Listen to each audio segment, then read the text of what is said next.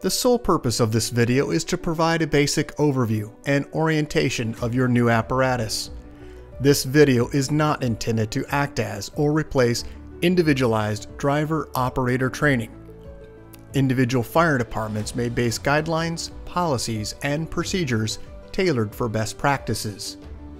Pierce Manufacturing and Hughes Fire Equipment representatives are not liable for injuries caused from acts resulting from actions inconsistent with the information provided within this video and/or accompanying manuals. Refer to the Operation and Maintenance Manual for complete details relating to the components and features of this apparatus. Only trained personnel should operate this vehicle or perform maintenance. You are responsible for learning how to operate this fire apparatus under all conditions without having to refer to the manual while operating at an emergency incident. This video will discuss types of warnings and caution labels. It is your responsibility to locate and identify each of the labels and understand the importance and associated hazards. Warning labels will point out procedure that must be taken or action that must be avoided to guard against the possibility of serious injury or death. Caution labels will advise you that there is a risk of damage to property if certain precautions are not followed. Continuous training, reviewing of operation and service manuals, developing good standardized practices will assist driver operators with a more complete understanding of the components and operation of this fire apparatus. As the driver operator of this vehicle, you are responsible for understanding the function of each component of the apparatus, maintaining control of the fire apparatus at all times while in operation. Make operational and functional changes while operating at an emergency without having to read operator's instructions or safety warning labels. Operate manual override and emergency shutdown procedures immediately if a component fails to operate properly. Components location may vary with each Pierce fire apparatus. Review the exact location of each component prior to operation. Major inconsistencies between your vehicle and the information contained in this video should be directed to your sales representative. Safe operation of any vehicle is the responsibility of the driver operator. You must learn the location and function of all controls, switches, gauges, valves, inlets, and discharges. Due to a higher center of gravity, heavy trucks have a significantly higher rollover tendency than other types of vehicles. To reduce the risk of rollover, avoid making sharp turns, excessive speed, and avoid abrupt maneuvers. In the event of a rollover crash, an unbelted person is significantly more likely to become injured or die than a person wearing a seatbelt. In the event of a crash, unbuckled occupants can also become a hazard to other occupants, as they may be thrown around inside the cab. Seatbelts are required while in operation. Please refer to your warranty certificates for details and information enclosed in your manuals. Customer-installed equipment must be mounted to withstand road travel and comply with NFPA 1901. Modifications such as drilling holes or welding to structural frame components of the chassis are not permitted. Contact Pierce for instruction and review of non-structural sheet metal or other dissimilar metals for modification. Follow the radio installation guide for further assistance on installing or mounting electronics. Before placing your new apparatus into service, perform a primary inspection of key components of the apparatus, including all fluid levels, anti-lock braking systems, electronic stability control, and automatic traction control. Weigh your apparatus to ensure that it conforms to axle and brake ratings. Never exceed the gross axle rating printed on the label inside the cab.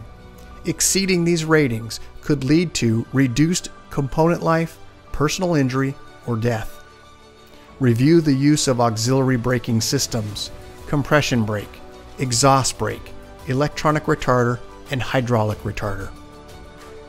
Before placing the apparatus in service, refer to the operational maintenance manuals.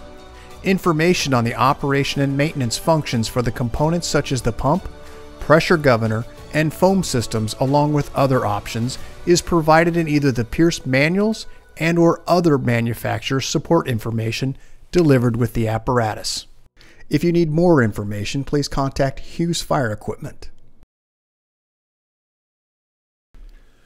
Congratulations, Central Mat-Su, Alaska, on your new fire apparatus, job number 31124. Please utilize this job number when referencing your apparatus with Hughes Fire Equipment and Pierce Manufacturing. Let's get started on a brief orientation of your new apparatus. Let's start down at the front bumper area. First, on both right and left side, you'll find your electronic siren. Moving more toward the center, right and left side, you'll find dual air horns.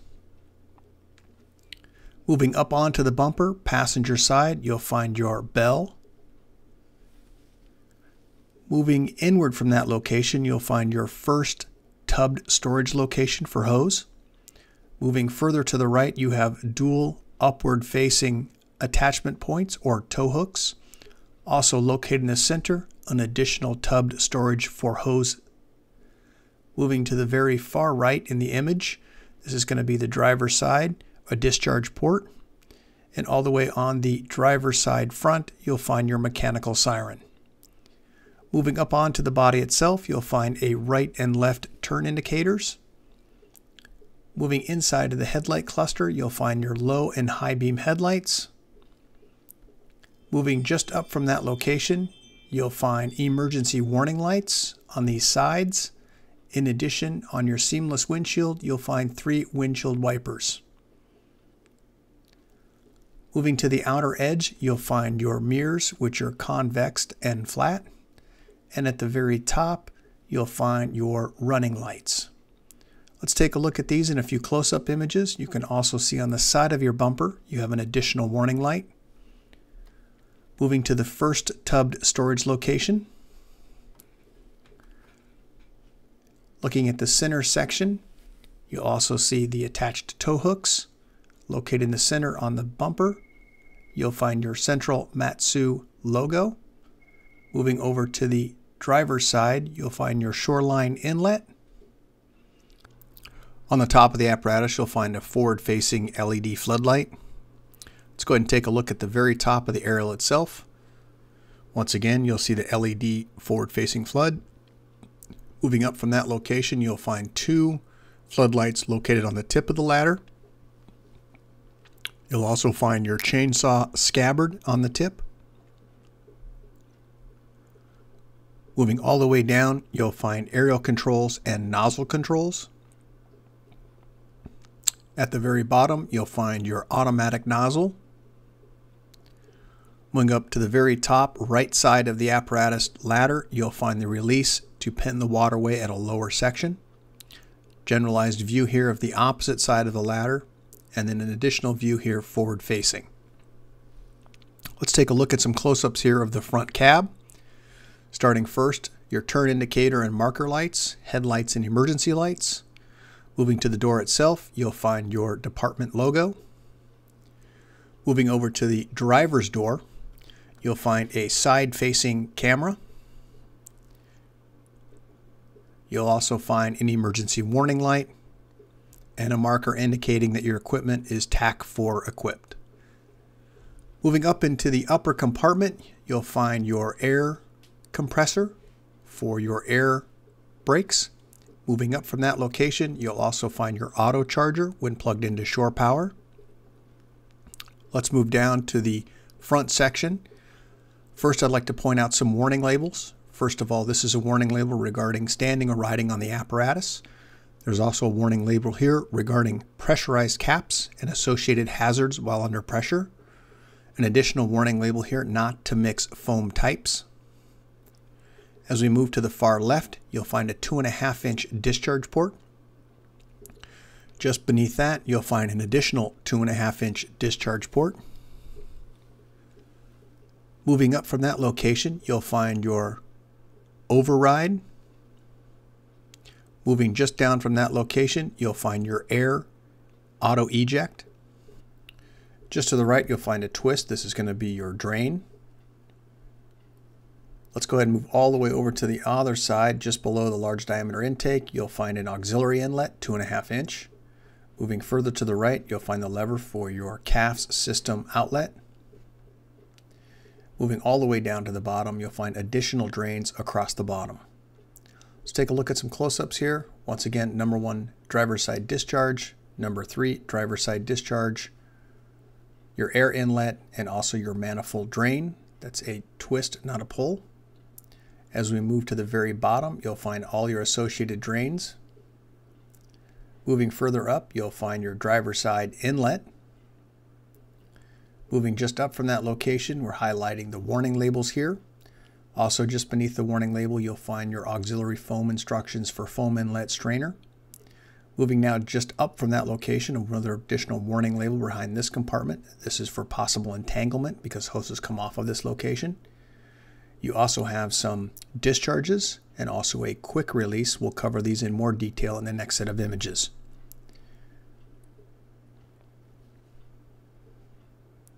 Let's move back to the body itself. Underneath, you'll find an additional step. This is a pull out and fold out. There are 2 levers to activate that. Also underneath, you'll find your folding wheel chocks. Underneath from that location, this is the ground stabilizer. Moving up onto the actual stabilizer itself, you'll find an emergency warning light. And then just underneath that emergency warning light, you'll also find a warning label here regarding the possibility of crush hazard. This does move and it needs to be aware that there could be potential crush hazards. You'll also find an electrical hazard here regarding the aerial ladder being entangled in electrical lines. At the very top, you'll find your camera and also light for your outriggers. On the side, you'll find an additional side-facing floodlight. We're now back to the apparatus compartment here where your panel is located. We're going to go through some of those panel identifiers. There's 3 panel breakdowns here. I should say 4. The very top section, the lower section, and then also all your electronic valves, and at the very bottom, all of your drain valves. We'll cover those individually next. Let's first start in the upper left-hand corner, or the very first arrow we indicated. In the green section here, you're going to find first a warning for your CAFS system, and you'll also find in green the foam tank itself. This is your foam tank A level indicator. Moving into the blue section, you're going to find a caution. Your aerial PTO must be engaged prior to using your CAFS to operate. And you'll also find your CAFS system here for your compressor in blue and a high oil temperature indicator. Moving to the right in red, you'll find your foam system. This is your Pierce foam system. That's the control module for controlling the amount of foam. Moving to the left to right, you'll find your pump intake and then your pump discharge. These are the 2 master gauges at the very top. Located in between, you'll find your vacuum and pressure. These are your test ports. Moving in the upper right-hand corner, you'll find your PCM fault. Just beneath that, that is an amber indicator. Just beneath that, you'll find an audible speaker. This does have the ability to control that. And then underneath at the very bottom section, you'll find your pump overheat. Let's go ahead and take a look at the cross lays here in addition with discharges. First, starting from left to right, you'll find your front foam, number 1 cross lay, number 2, the 2.5 driver's side and aerial discharge. On the very far right, you'll find your Pierce governor. And to the very far right, you'll find your maintenance schedule and also a warning here that only trained personnel should operate this. Let's start with your minimum operation schedule.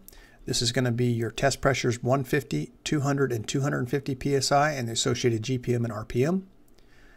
Moving down from that, or I should say just on the opposite side, you'll find your hydraulic sensor for your oil temperature, yellow indicating warning temp, red flashing critical temp, and yellow red alternating you have a sensor air. Just beneath that, you'll find your running lights, spare compartment heater, and also spare or future locations for switches. And then let's go ahead and cover some of the additional gauges here. In this section, you'll find most of your electronic switches. First, these are going to be to activate your CAFS system. They are sequentially located across the top, in addition with your compartment pump heater. Moving down to the left, you'll find your tank fill. And then as we move all the way across the various types of electronic valves, you'll find these are all of your Acron valves and also your direct fill switches. In the very far right in red, you'll find your air horn, push to activate. And to the very far right, you'll find instructions here regarding priming instructions that you need to be at least 1,000 RPMs for activating your fire pump primer. Just beneath that, you'll find a twist. This is your recirculating line, not a pull. And once again, down below, all of your Acron electronic valves. Further down, you'll find a set of switches here regarding your nozzles. And as we move all the way to the very far right, this is your panel gauge heater. This is an automatic. Moving down to the very bottom, this is going to be all your associated drains. Some of them are lift and some of them are twist. For example, the manifold drain is going to be a twist, not a pull. And all of the individuals across the very bottom, those are all going to be lift to drain. Once again, additional danger label regarding electricity and hazards associated with your aerial device. In this access door, we'll talk about your foam leveler. As we look inside, it's got instructions on the door itself. Once we access inside, we'll take a look and see that you have a yellow handle indicating the position here coincides with outside the door. Also beneath that, you'll find your manual pump shift override, a protected switch, and also an amber light when it's activated. Moving up to the next compartment, we'll start at the very top of the compartment, upper left. Let's first start with your G1, which stands for your generator. This is the breaker panel and also a warning label here regarding electrical shock. At the very top, you'll find your continuous power supply rating. This is in the yellow for your Harrison 6 kW generator. These are the breaker switches here for G1, once again stands for generator. This is the next panel over, which is S1, stands for shore power. And as we look to the very top, you'll find your amps for line 1 and 2, and also the mode in which your Harrison generator is operating. You have toolbox storage down at the very bottom, and additional storage on the far right. As we look here, this is going to be your battery charger. You have a radio controls enable. This is the remote for your stream and also your ladder controls for remote operation. As we look underneath the apparatus, once again, folding wheel chocks are located here. Let's take a look in the compartments. Just in the very center, you'll find 2 additional warning and danger labels here. And as we move through these compartments, first compartment is going to be a 4.5 US gallon DEF tank. It is a blue cap. Moving further over, you'll find 2 SCBA bottles and straps can be stored in this location. Same with just to the rear of the apparatus wheel, you'll find an additional SCBA storage location. Just down from this, you'll find your diesel fuel only. This is going to be ultra low sulfur, and it is a silver cap. Let's go ahead and take a look overhead. This is where your outrigger comes out. This is a light for illuminating the location and also a camera for position. We'll move now next to the rear compartment. Starting in the rear compartment, you have a tool board here. Once this is latched open, there is a rocker inside that will allow it to lock in position. And at the very bottom, you'll find the storage location for your outrigger pads. Moving in between the ladder, you'll find your hydraulic oil level indicator, and also at the very top, a light in addition with the front to back level indicator from 0 degrees to 15 degrees. At the very bottom, you'll find your ladder stowed sensor. Generalized view here of the driver's side of your apparatus. We're now going to move to the very rear section of the apparatus. We'll first start with some of the switches. First, you have your stabilizer pad lights on. Those are the lights that are at the top of the apparatus shining down for your stabilizer location. In the upper left-hand corner, once again, hose comes off this section. There is a possibility for entanglement. In the first compartment, you'll find your ground ladders located here, in addition with long pike pole storage and also a folding ladder.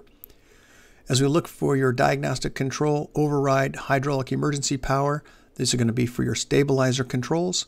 And you can see the green indicator light indicating the location of all of your stabilizers are currently operational when they are stowed in all green or stabilized in the downward position appropriately.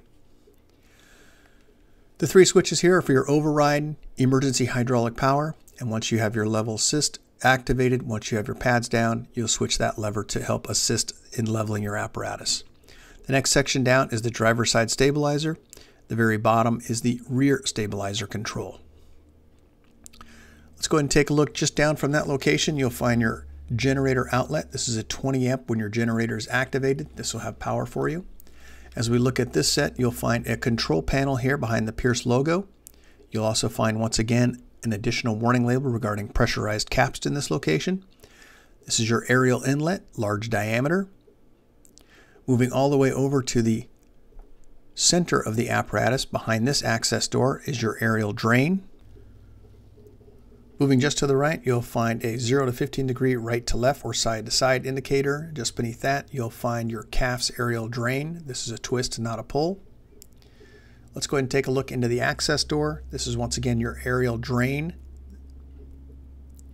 As we look on the outside, this is going to be your pressure indicator for your large diameter intake, and also just above that, 0 to 15 degree on your right to left stabilization. Generator outlet located here in yellow. And as we move to the center compartment, you'll find an adjustable shelf that's currently in a fixed position. Let's take a look in the access door here. First, danger and warning labels here regarding electrical entanglement and also tip possibility for a hazard. As we look to the very far right of this control area section, you'll find your aerial emergency power and your stabilizer emergency power selector switch. On the very far right side, you're going to find additional ground ladders located here. And as we look, this is your right side. This is going to be your passenger side stabilizer. You have the same functions as the other side. General view of the rear section of your apparatus. We'll go ahead and start at the rear at the very top. Let's first start with your traffic advisor located across the middle section here in the rear. And then just above that traffic advisor, you'll find your backup or reverse camera. We're going to go to the passenger side of the vehicle now. This is the right side. We're going to see same configuration for the most part on this side, in addition with your steps and also storage locations. This side is equipped also with the bottle storage location with straps, both in front and rear of the tire. As we move to the center section, you'll find a toolbar at the very top, and then you'll also find an additional stabilizer information here regarding warning and crush, and also a danger label here regarding electrocution. Let's go ahead and take a look at the top as you do on the other side. This is your light and also your camera for visualization for your stabilizers. On the side of the apparatus, you'll have two LED side-facing floodlights, one in the rear and also one about midship. Let's move to the next compartment forward. Similar to where the LED light is, you'll find a two-shelf compartment, adjustable. As we move forward of that location, this is going to be your electrical reel compartment, comes down from the very top. As you can see here, there's also an additional plug-in breaker, and in the upper right-hand corner, you'll find your Shoreline outlet. This is a 15 amp plug. Down at the very bottom, you'll find the cord reel rewind. This is a 200-foot 20 amp. We're now at the pump panel on the passenger side. Quick warning label here regarding falling off of the apparatus while in motion, and also a warning label regarding pressurized caps and the associated hazards when opening. You also have your water strainer behind this cap. As we move all the way to the center, you're going to find your large diameter intake. Just above that, you'll find your override due to the electric valves. This is the override for that. Down at the very left-hand side, you'll find an additional drain. Just a reminder, these are twist not pulls. And then also located is your auxiliary 2.5-inch inlet. Let's move all the way over to the right side. You'll find the passenger side 2.5-inch discharge. This is in orange, and just beneath that, you'll find the override because this is an electronic valve. Moving down, large diameter discharge, and also it's in green. Passenger side large diameter, you also have an override. As we move to the very bottom, these are all going to be levers for your drains, and they are labeled individually. And I have some close-ups of those areas that we just talked about. First, in the upper left, your water strainer. Moving down from this location, you'll find your water strainer drain and 2.5-inch auxiliary inlet. And then here are the associated drains at the very bottom. Upper right-hand corner, you're going to find your large diameter discharge and also a passenger side discharge. We're now moved inside the cab. You have 3 forward-facing seats in the rear. These are all SCBA style seats. Located in the doghouse, you'll find access for oil and transmission checks. As we look inside the cab at all points of entry for the doors, you'll find a warning label here regarding the use of seat belts. This is going to be just outside on the passenger side. As we look inside this compartment, you'll find an additional when you're plugged into shore power. This is going to be a 15 amp shore power outlet. As we move to the outside passenger side, you'll find a side-facing camera. You also have emergency warning light just beneath that. We're now in the cab passenger section. A vehicle is equipped with a supplemental restraint system, airbag, and there's also instructions here to keep that area clear. That's a warning label. Let's go ahead and take a look down at the very bottom, foot area. This is going to be the mechanical siren on the right foot. As we move to the left, this will be your air horn. These are both momentary switches. Moving up from that location, you'll find a crossbar for comfort and also your windshield wiper fluid adding location. At all points of entry, you'll find your warning labels regarding the use of seatbelts. As we look on the cab itself inside, you'll find a USB style 12 volt and just beneath that 2-barrel style 12 volt. Located in the center here, you're going to find your push to talk for your radio system. You have a push button bell, and then to the right you have a speedometer digital readout. Located between the passenger and driver, you'll find access here for map books and additional cab resources. Looking overhead in this area, you'll find your David Clark headset system, push on and off red and white lights. In addition, with all of your components across the front section, we'll first start with your radio system.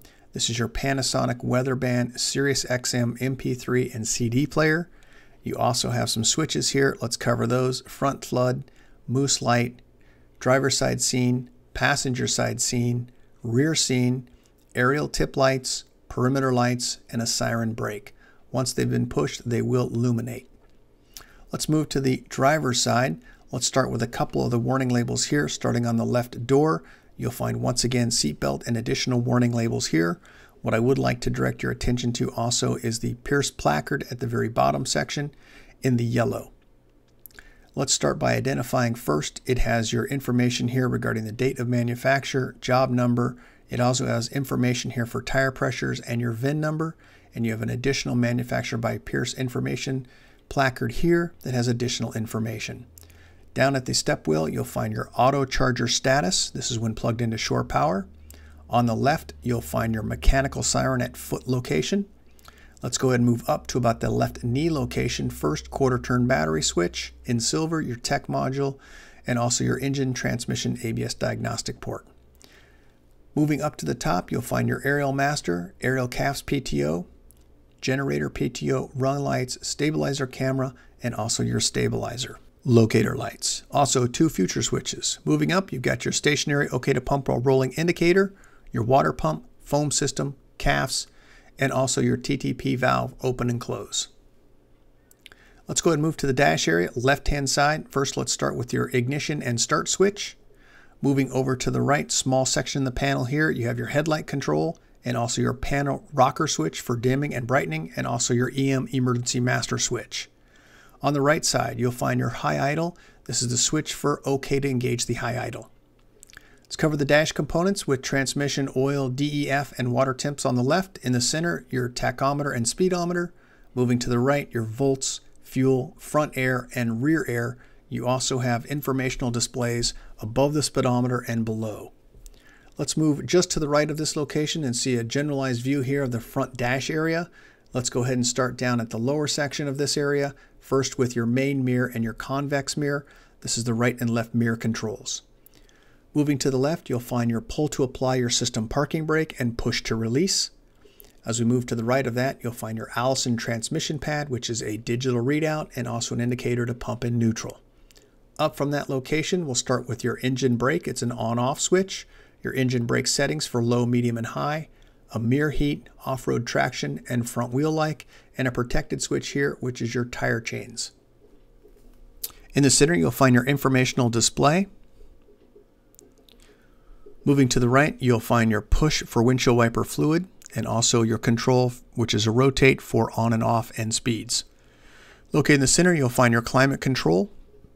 Moving overhead, you'll find this placard for height 11 feet 8 inches, length 39.5 inches, gross vehicle weight rating at 28.75 tons. Let's go overhead just to the right of this location. We'll start with your emergency master, your Opticom. You have handrails, air horn, bell, an engine fan, Big Dipper, and load manager. Front flood, moose light, driver side scene, passenger side scene, rear scene, aerial tip lights, perimeter lights, and siren brake. Further to the right, this is going to be your unit radio. Moving to the right, this is going to be your traffic direction, which is your traffic advisor. You have left, right, split, and flash. And located in the center, you'll find your PA system and siren control. Looking in the very center, you'll find this round style light. It's indicated in red. This is an indicator that you have doors open or a compartment open. It will flash in red. Let's move to the aerial. On the right hand side, we're at the rear section of the aerial. The piece of tape here indicates your length when the ladder is extended. Moving to the pedestal at the very top in white, this is your communication speaker.